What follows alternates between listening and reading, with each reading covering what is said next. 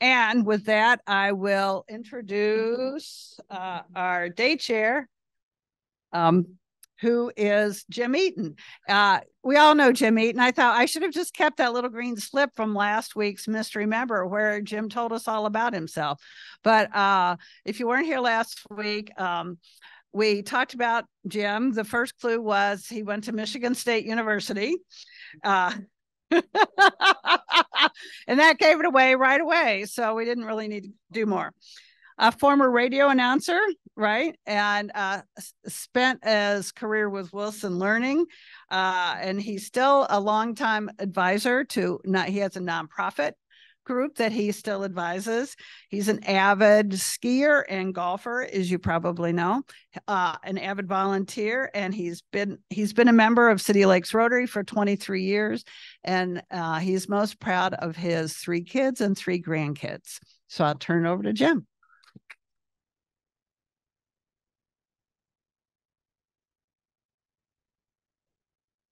All right, I have the privilege of introducing Glen Lloyd today as our speaker. I'll tell you a little bit more about professionally, but a little bit about his personal background. He grew up in the Washington, D.C. area in Virginia, in Alexandria, which is really just across the river from the White House, and went to college at Catawba College in North Carolina, which is I discovered is a very unique and very special school that I hadn't heard of before in Salisbury, or is that right? However, we have a connection because he also got a master's degree in public administration at Syracuse University at the Maxwell School of Public Administration in Syracuse. I grew up in the Finger Lakes area, only 30 miles or 40 miles from Syracuse and knew Syracuse University back when Jim Brown played football there. That gives you an idea how far back I go for those of you that remember Jim Brown. He ended up coming to the Twin Cities in 2008. He's had a number of very interesting jobs that prepared him for his current role. He's married and has 3 pretty young kids. So he's 8, 7, and 5. So busyness in family and work is certainly a key part of his daily procedures. So with that as a sort of a general background, let me tell you a little bit more professionally about him and what he'll be talking with us today about. Glen Lloyd, who is the CEO of the Epilepsy Foundation of Minnesota. Founded in 1954, the Epilepsy Foundation of Minnesota offers services for people with epilepsy and seizures across Minnesota and eastern North Dakota. Their programs educate, connect, and empower individuals and families throughout the epilepsy journey. Additionally, one-to-one support is available through their information services program for all seizure and epilepsy-related questions. As CEO of the Epilepsy Foundation of Minnesota, Glen has demonstrated a strong commitment to racial equity and public health, particularly in serving marginalized individuals in the community. In 2022, the Bloomington-based organization secured passage of the Seizure Smart Schools legislation, which requires all Minnesota public and private schools to receive seizure training.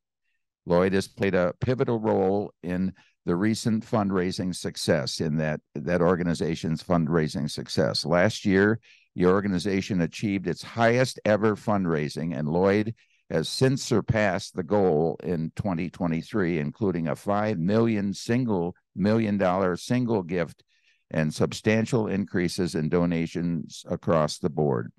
He has also spearheaded the mission outcomes of the team of the organization, ensuring that individual community organizers can help their respective communities navigate the challenges and needs associated with epilepsy or seizures.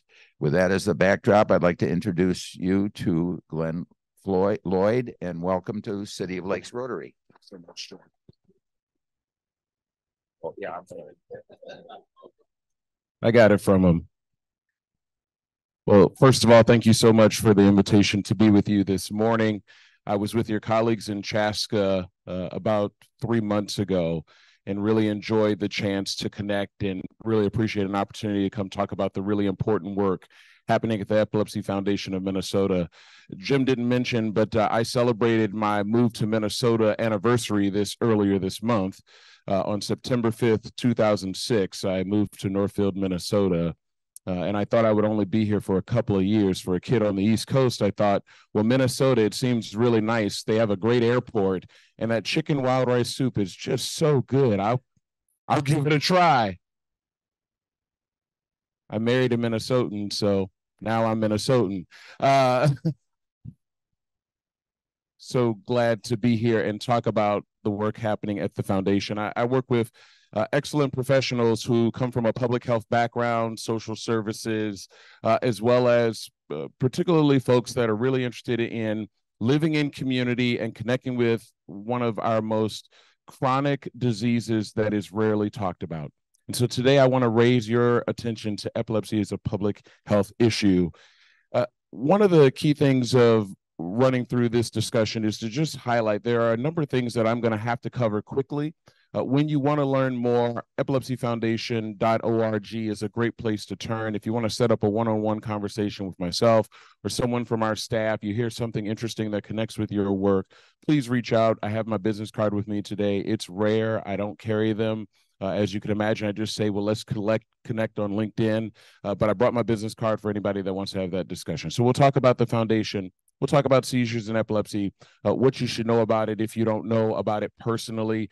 Oftentimes, if you've seen a febrile seizure or have seen someone have a seizure or know someone with epilepsy, you have greater lived experience than you probably even talk about. And that's something that we want to continue to move forward, is making it a public health issue, meaning we have to talk about it.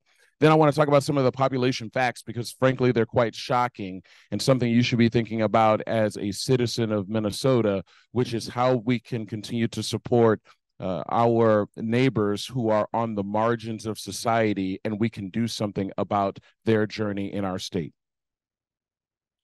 So epilepsy has been declared a public health problem by the CDC. The CDC has been investing in their population health team in epilepsy research and advancing the public health conversation since the late 1990s.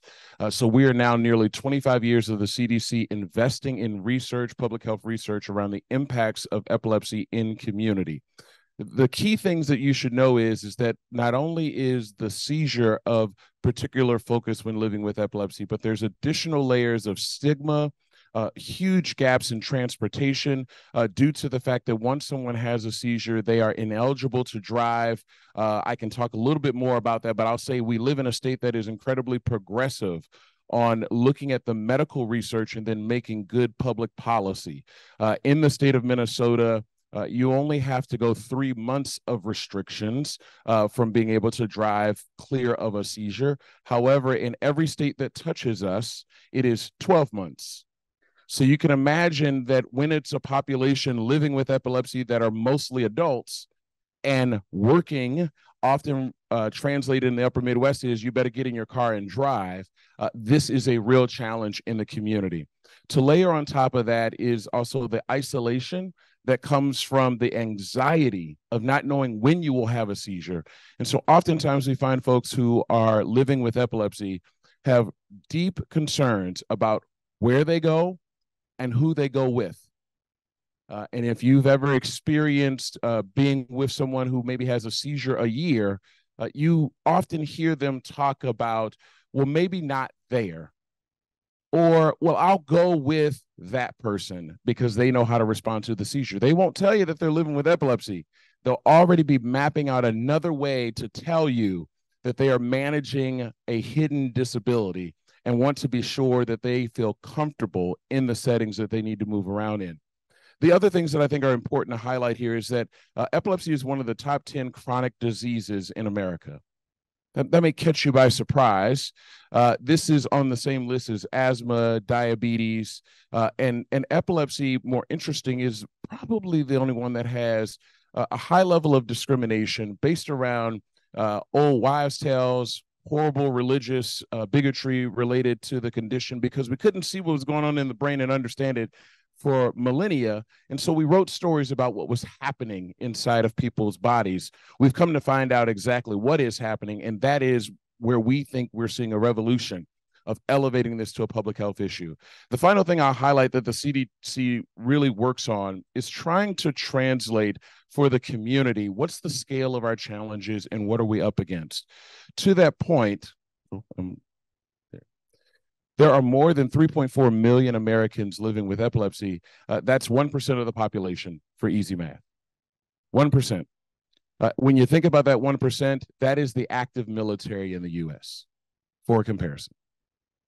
So in every state, in every community where there are more than 100 people, someone's living with epilepsy. And interesting enough, if there are less than 100 people in that community, they probably have epilepsy because they're in a rural community that has poor access to healthcare. And so oftentimes people struggle with seizures when they don't have access to specialty care and what that looks like. Now, 70% of the population that are living with epilepsy have seizure control, meaning they are taking some level of medication or treatment strategy that is eliminating their daily concern of when a seizure may happen. However, the anxiety associated with a chronic disease never leaves them. And so as I talked about that management, something that you will see in communities with seizure control is a particular concern about what can unfold when and where for the off chance that you have a seizure. One personal story, and it's a pretty close friend of mine, she didn't have seizures for years. And the one time she had a seizure, she was in the car, putting her, at the time, 1-year-old child in the car seat, had gotten in to start to drive, put the car in reverse, and had a seizure. Her husband was returning home to see the car with the lights, in reverse, but could tell something was wrong. Sadly, the car doors were locked because that's what happens when you put a car in reverse. He had to jump through the sunroof. I tell you that story to highlight this is what a breakthrough seizure can look like, unexpected in everyday circumstances. So how could we ever imagine folks to walk through with high levels of confidence that they're going to have a normal everyday life every day when you don't know where the seizure may come? Now, for that seizure control group, a couple things that I'll say out loud.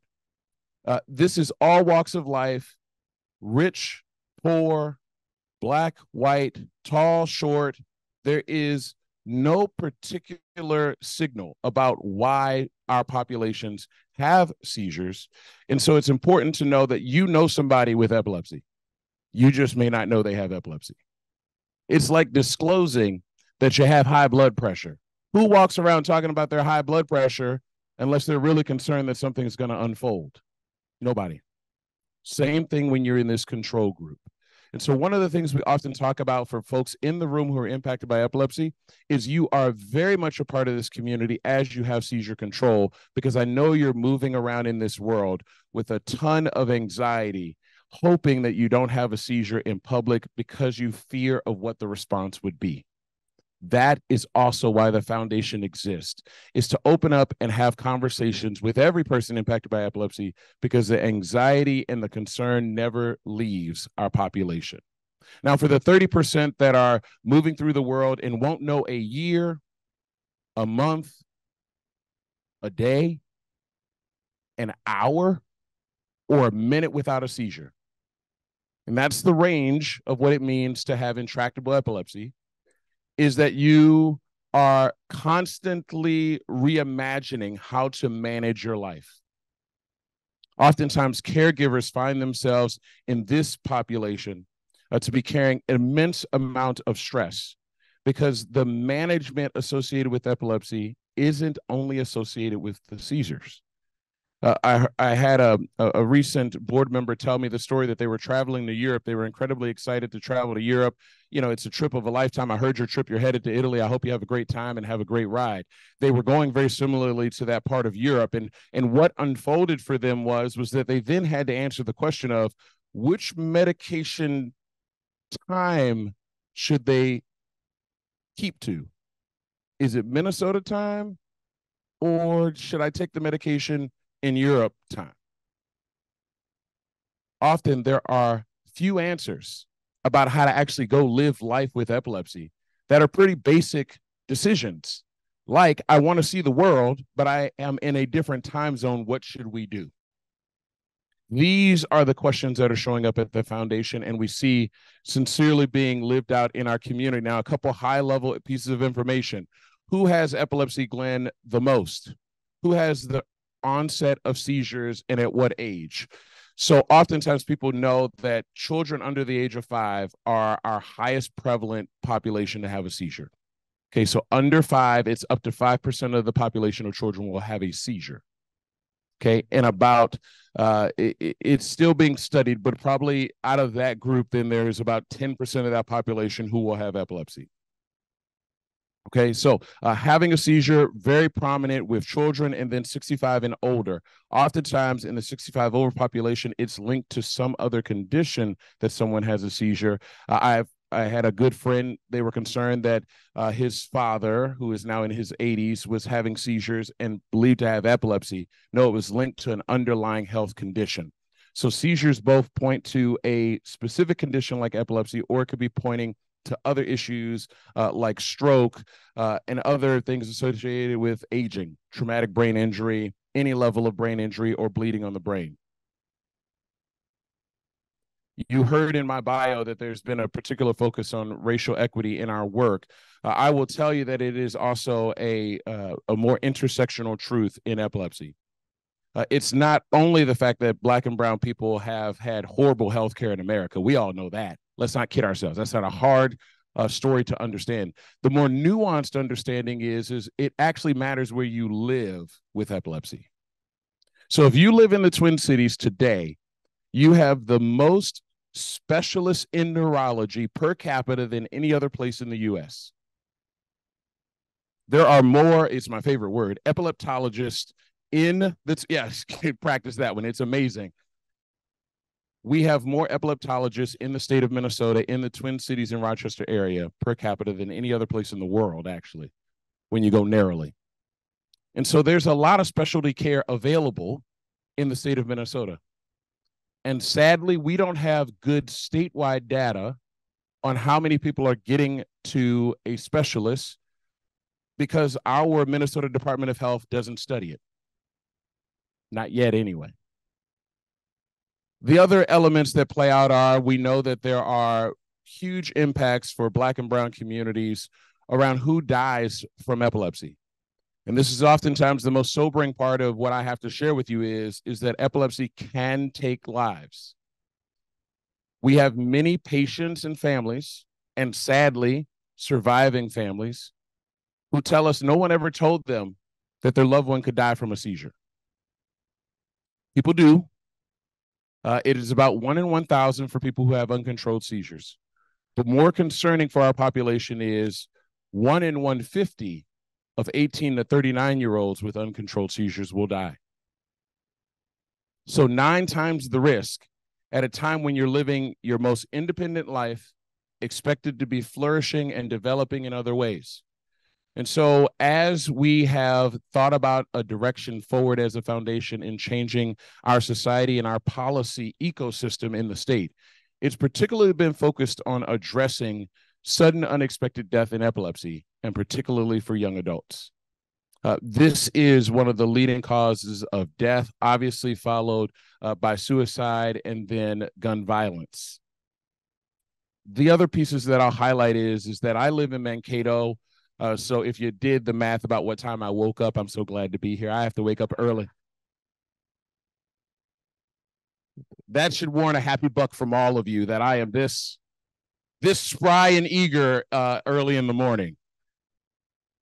The important piece to know is that in rural communities, disability is at a higher level, as I told you, than in urban settings. It's just 15% to 9%, simply based around where you live.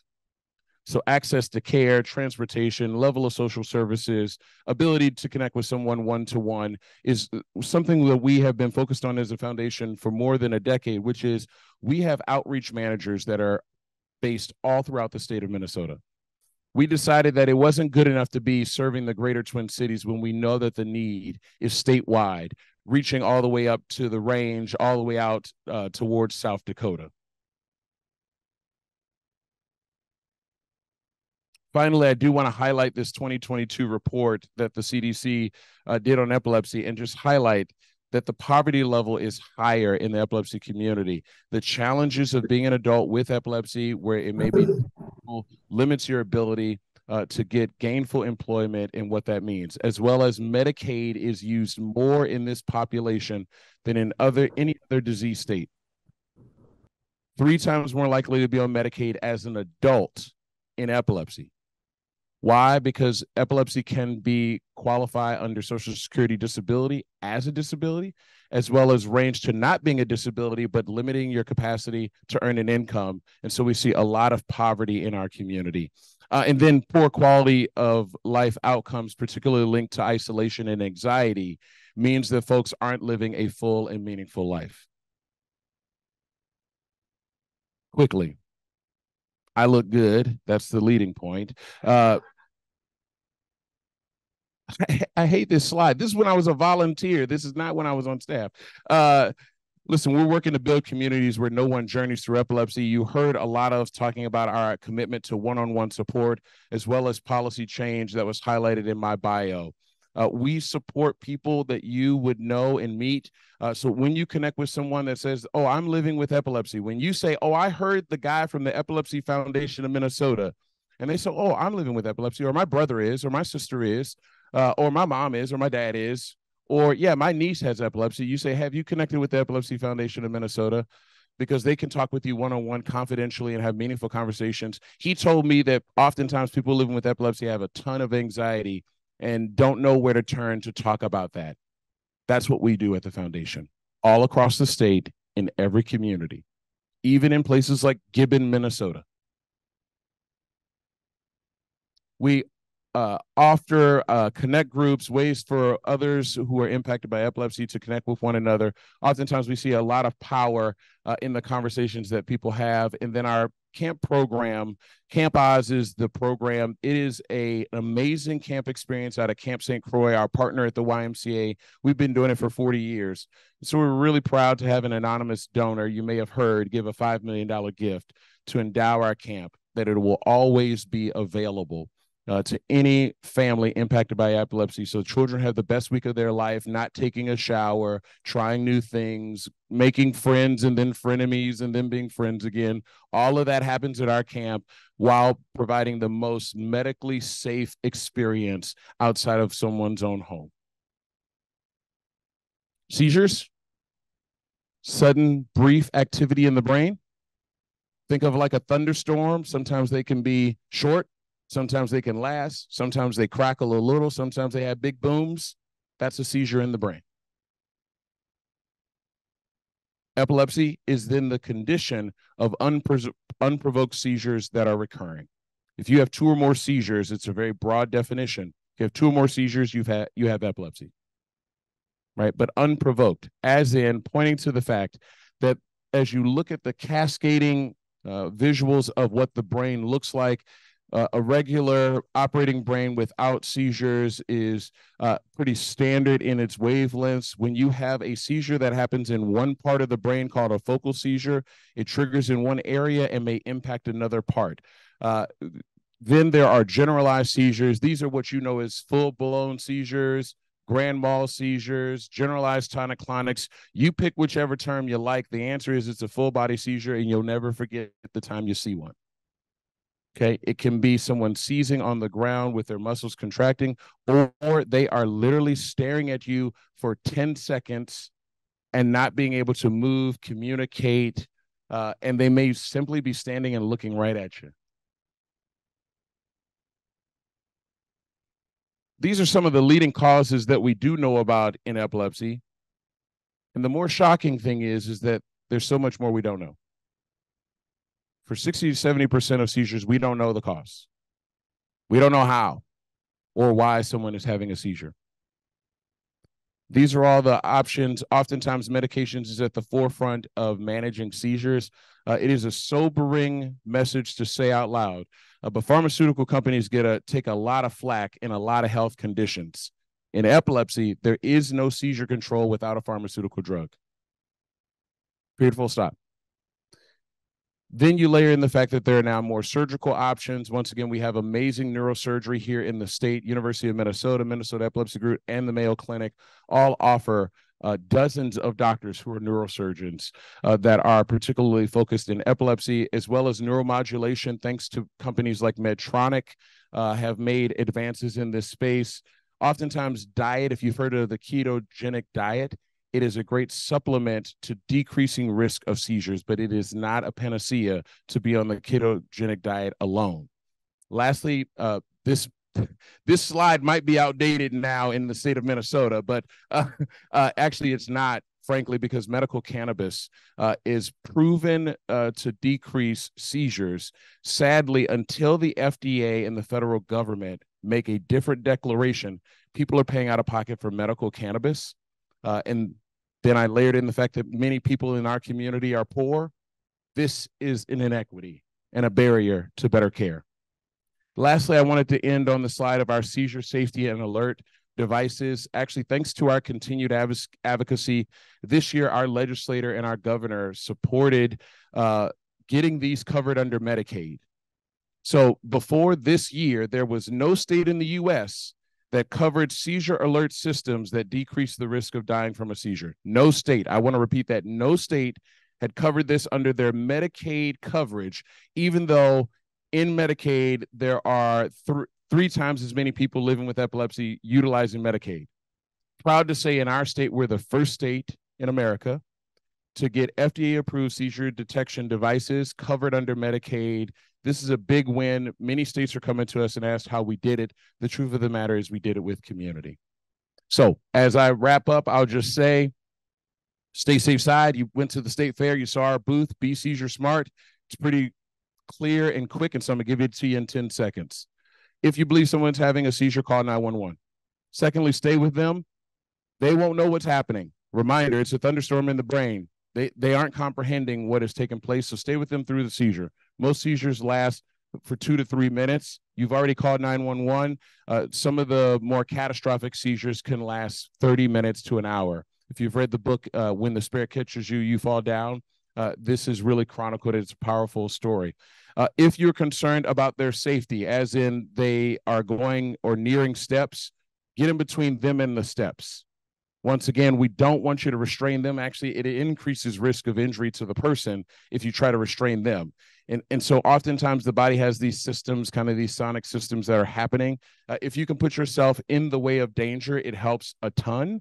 And then if you're concerned about their head or them biting, you see them bleeding, it's probably because they bit their tongue. We want to make sure that you put something under their head, something soft, a jacket, even your leg.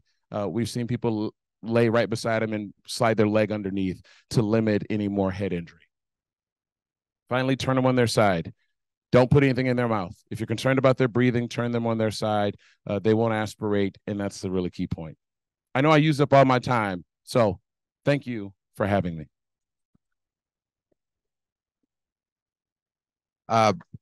Glenn, can you stay around for a few minutes? Because normally we do have some Q&A, but we also honor our 8:30 ending. So for those of you that do have some questions, I think I can speak for everybody.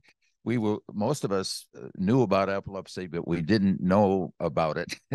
And I think it's been a great contribution for sharing what you did about this very important and sad disease. We're also take pride in Minnesota that we do more than most states that's supportive of it. So thank you.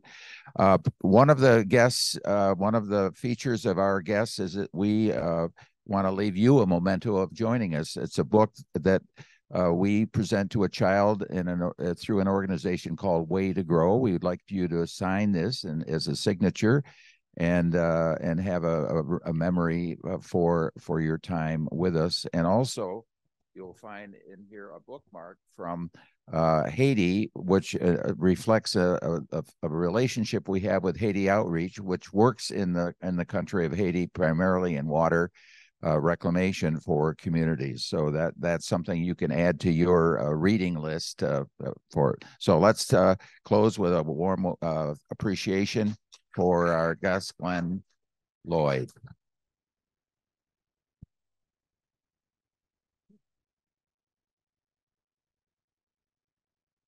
Well, I think Glen gets the came farthest for the meeting award, other than maybe Bob, who also came furthest for the meeting awards. So, pardon? Brazil. Yeah, Carol, the big winner. Yes. Yeah. So thank you, everybody, for being here. I want to especially thank Glen for coming and speaking to us this morning, Christine for getting up early to be our greeter, Bill Klein for that wonderful reflection, Meg for using her skill as the happy buck collector, Jim for being our day chair and for hosting the golf outing, Greg and Scott doing our tech work. Thank you both very much. And Steve, the microphone person. So, and Carol for coming, and our new members, especially delighted to have you here, Jasmina and Sydney. So with that, have a great Rotary week.